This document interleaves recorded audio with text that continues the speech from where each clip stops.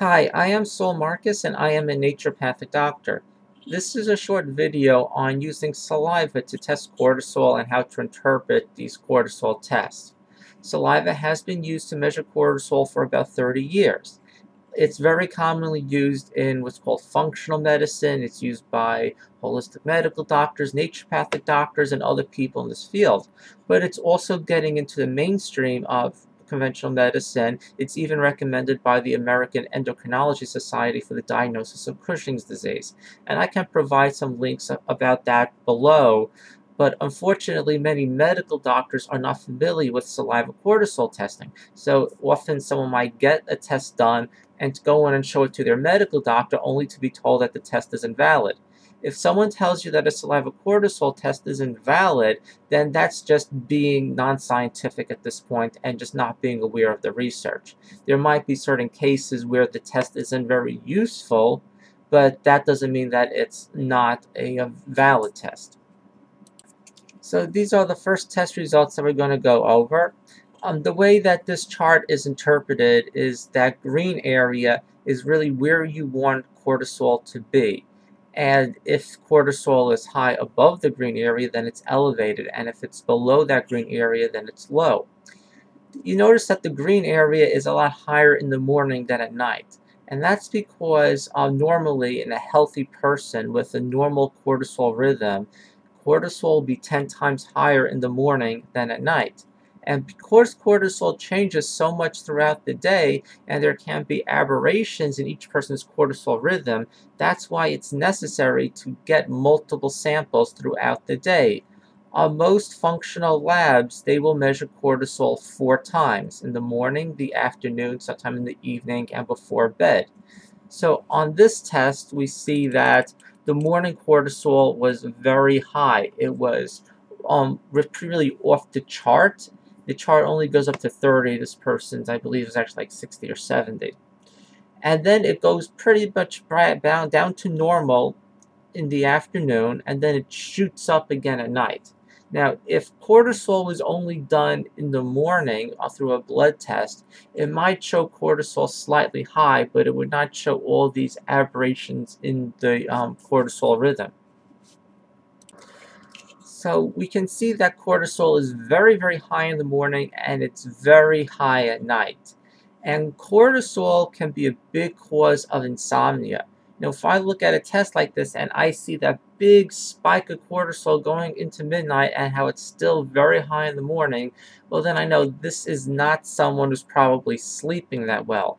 And in a case like this, sleep can really be improved by taking supplements that will lower cortisol at night. Supplements such as phosphatidylserine or Seriphos are two of the more common ones. Relora is another supplement that will do that. But this is an aberrant cortisol pattern caused by some type of prolonged stress at some point, which is really causing this person to really put out their stress hormones late at night. And with sometimes insomnia is not the hardest thing to treat, but if you're using supplements, you really need to know what is causing insomnia. Someone can have insomnia and not have any problems with the cortisol rhythm, or cortisol can be way, way off. But clearly, this is a case where lack of sleep is directly related to cortisol. Okay, this person's test looks all over the place. It really wasn't so crazy as it looks because that midnight sample for this person did not come out. Enough saliva didn't get into the collection vial. So it's really only the first 3 points that are valid. And actually, on this person's 8 a.m. and 4 p.m., it wasn't 30. It was extremely high off the charts. This person had extremely high cortisol, and you're talking about something coming in with high blood sugar, high blood pressure, can't relax, feeling their heartbeat pounding. That's almost a classical, just high blood pressure or hypertension case with weight gain also. And this is directly contributed to cortisol. Cortisol is going to raise blood pressure. It can raise blood sugar. Cortisol by itself can be responsible for diabetes. It's also going to be responsible for abdominal obesity. If you see a lot of weight gain around the abdomen, especially in women whose hormones should cause more weight gain around the hips. Well, if there's weight gain around the abdomen, that's something that's caused by cortisol. So this is just someone who's gone over a lot of stress throughout their life, or they might put themselves under stress. It might be the type of person who's working 60, 70 hours a week for years on end and thinking that this is them and they can handle it and they're fine, but all that time they're just triggering the stress response and it's just going higher and higher and higher. In some people, eventually the adrenals give out and they become exhausted and they get low cortisol. But I'll tell you, in some other people, the adrenals do not become exhausted. They just keep on pumping out cortisol. And then the next thing you know, you can get a lot of symptoms, especially the blood pressure and blood sugar, insomnia. And that person can end up going to a medical doctor and getting medications for diabetes, medications for hypertension, medications for insomnia, when really a starting point can be looking at cortisol.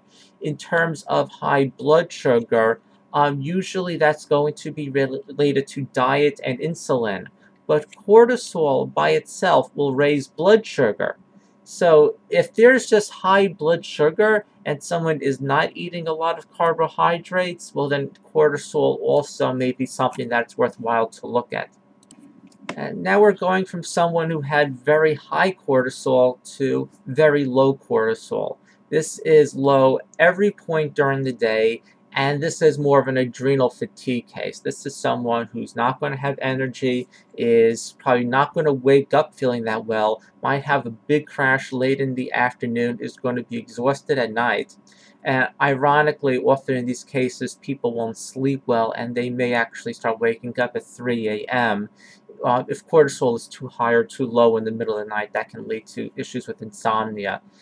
This is someone who's probably been under some prolonged stress, but instead of causing cortisol to be really high, it's just kind of beating down the stress response, and cortisol is very low. And besides needing some type of adrenal support, this person is also going to have to do some other work to find out what type of stresses led to this depleted state. I would say from my experience, I've seen people with high cortisol respond very well to just treating the high cortisol with supplements. But if cortisol is low like this, then probably taking some B vitamins or adrenal adaptogen herbs probably is not going to be enough. There might be some issue with psychological stress. There might be some type of physiological stress. Often it can be related to the digestive system. Could be some type of virus, infection, whatever it is. A more extensive intake has to be done to find out what was wearing this person down. On this person, we see a good example of why you really need to test cortisol throughout the day. This person was about double normal in the morning, and it was pretty low during the afternoon and evening. And this is another insomnia case, but it's not cortisol high throughout the day. There are other cases where it's high in the morning and continue to be high throughout the day. And those type of cases, some supplements were needed to be taken in the morning and evening to keep cortisol in control.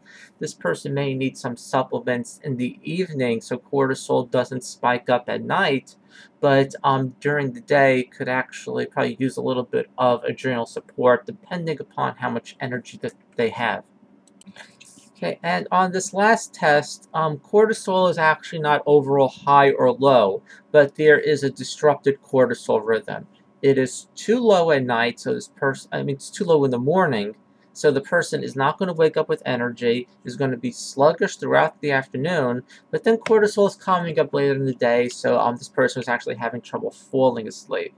And in this situation, of course, in addition to looking over the rest of the case, and helping them in what other health challenges they have. Taking some adrenal support in the morning would be helpful. but also later in the day to take some other type of adrenal support that calms down cortisol so it doesn't continue to go up would be helpful. So over time, taking some things to support cortisol in the morning and other stuff that calms it later in the day can help normalize this pattern. You can see that just taking a single cortisol sample in this person would probably show, like if it was on a blood test, that cortisol is normal, even though there is a very aberrant pattern.